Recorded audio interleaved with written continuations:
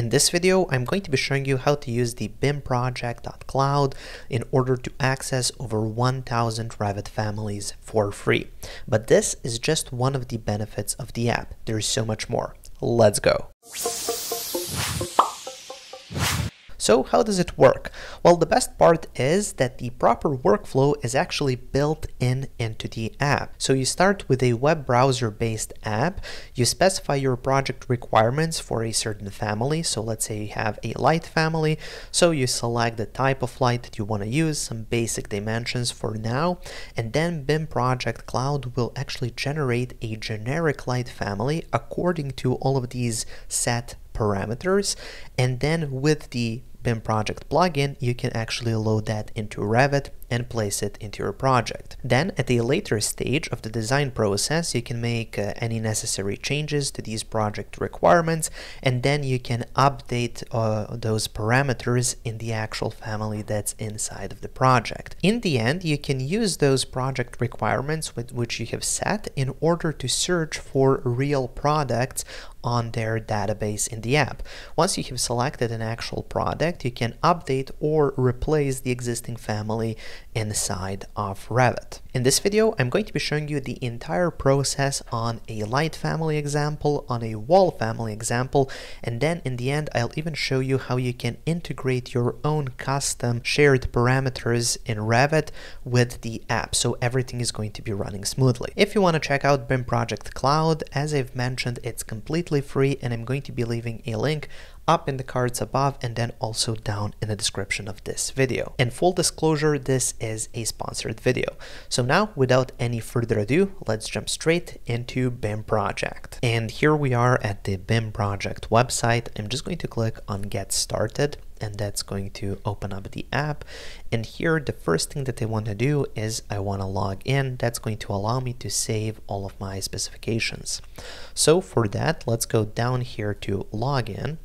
And then I'm just going to create an account, and I'm going to enter my email and also the password. Check this checkbox and then click on Sign Up. Now we just need to confirm that on our email, and then we can get started. And I have confirmed my email. You can see here I'm logged in, and now we can get started. So I'm going to start a new specification to select a category, because this is going to be a lighting element or a lighting fixture. Let's go to electrical equipment, find lighting, and then let's search for luminaires.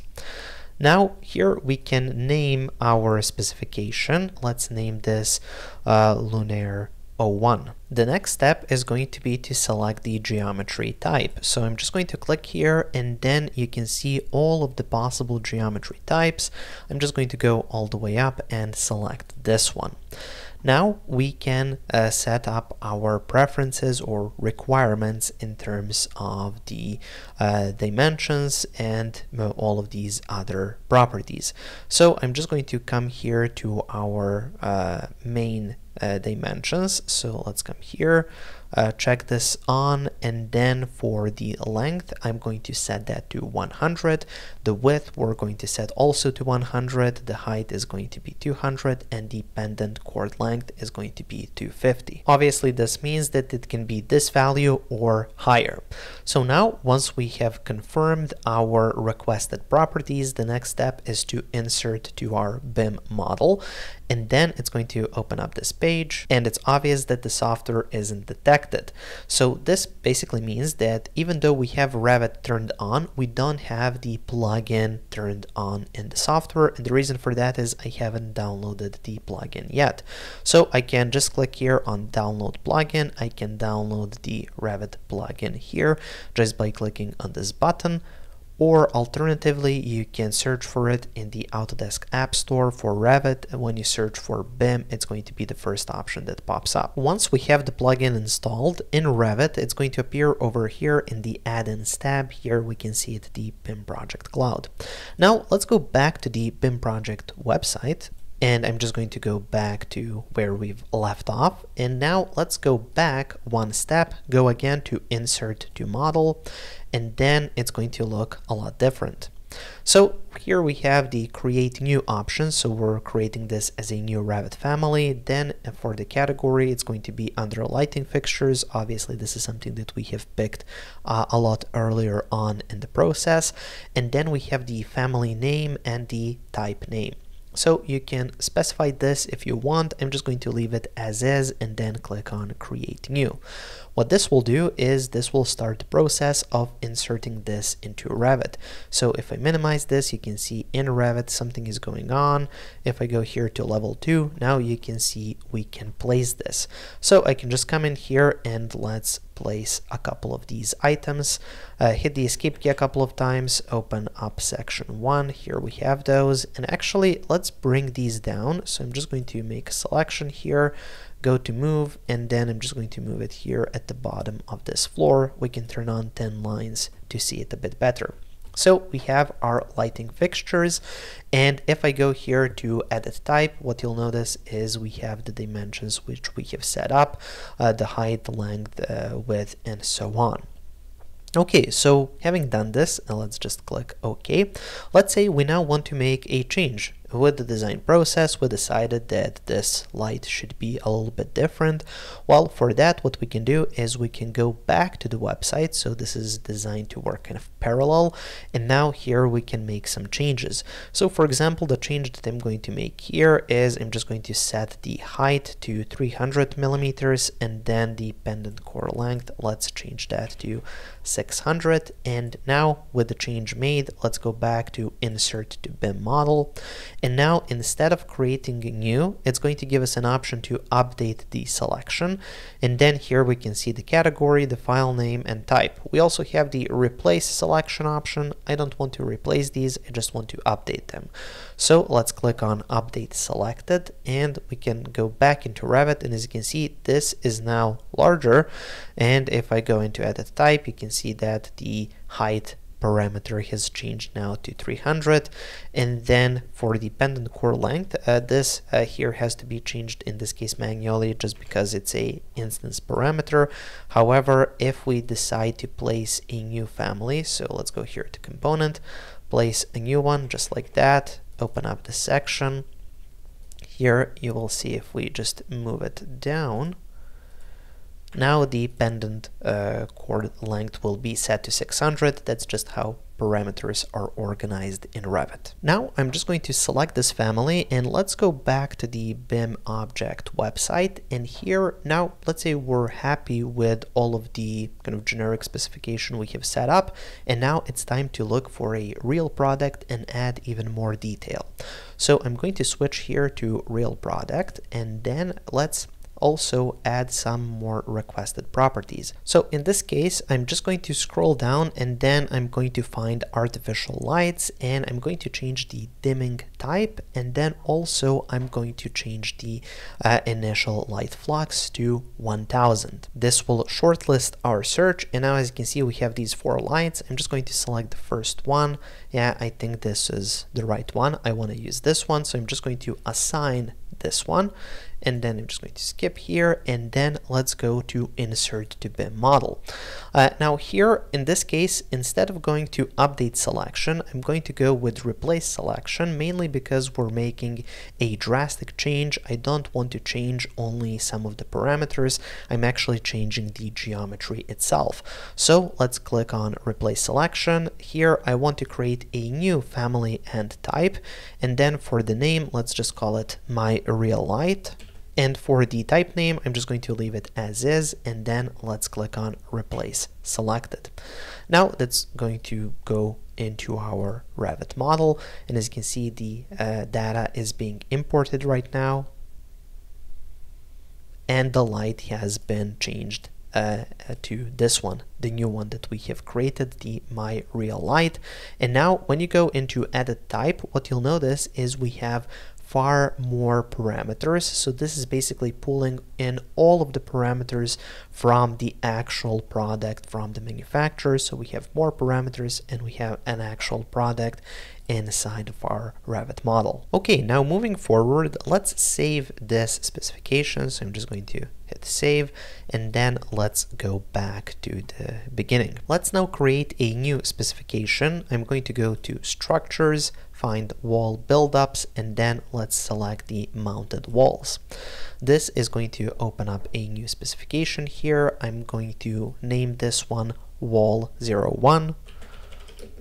And now let's set up the properties or requested properties for our main layer. So here you can see this is the main layer that we have, and let's set up the properties. So here I'm just going to set the thickness to be 130. The material is going to be plasterboard. The fire rating is going to be EI30, and under structural, the area weight is going to be 20 kilograms per square meter. Okay, now let's save this and let's create a new layer. So I'm just going to click here. This will be construction boards, and then we get this new menu for setting up the requested properties for those.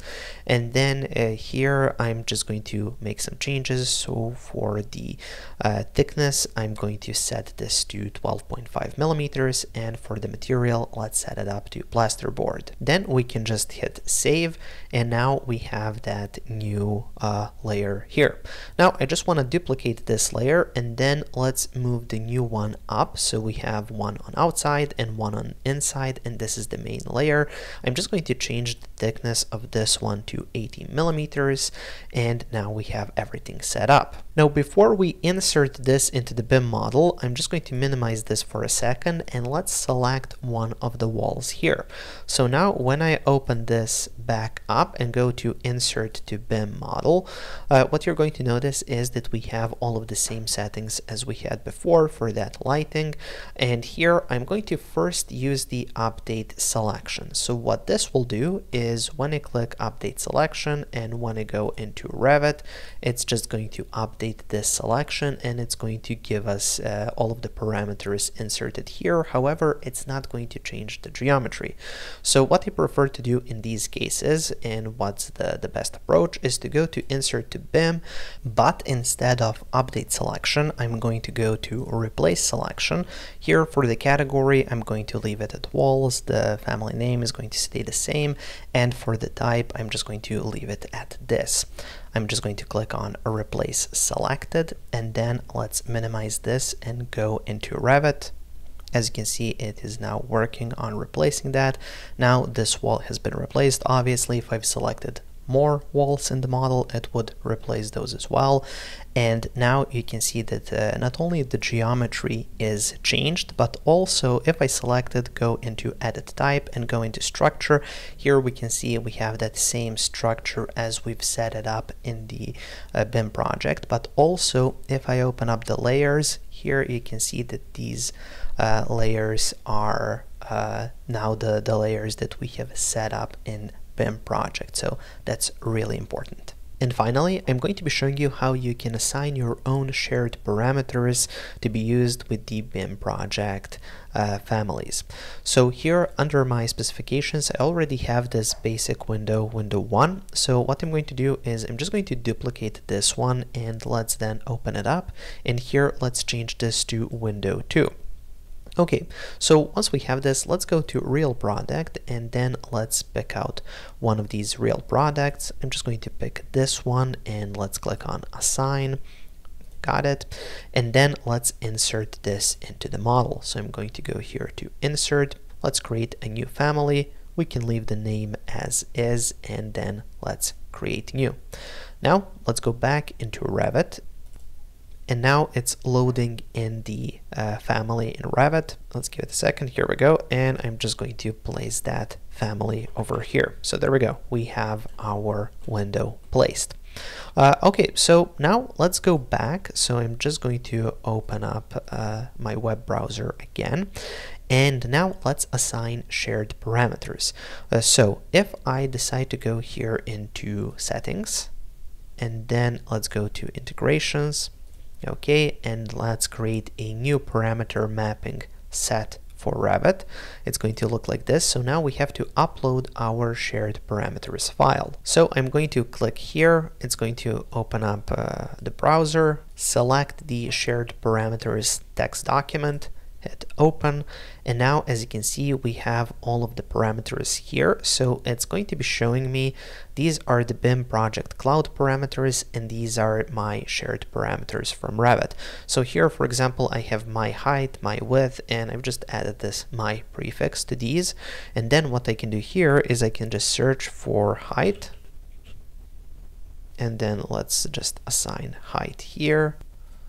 Let's expand this. Let's set the width as well.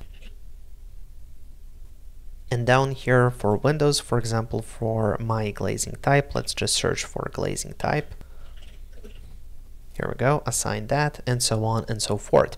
So once you have assigned this configuration, you can just click save here. Got it. There we go. So now this we can set as active. And now if we go back, and let's go back from settings to our window. So this is our new window. Okay, I think it is. I didn't save the naming, so let's just save that. Okay. Now if I again pick that product, I'm just going to select the first one here, assign it, and then let's insert that into the BIM model. And in this case, let's go to replace selection, and now we have to select an instance inside of our Revit model. So I'm just going to select this window here, go back, and now I can create a new family. So let's call this one my shared set, and then let's click on replace selected, and now we can go back into Revit. And as soon as it's done, what you can notice now, if I open up here edit type, what you can notice is for the parameters, it's using my height, my width. So it's basically using my shared parameters for the parameters for this family. So it's a really good integration with Revit shared parameters.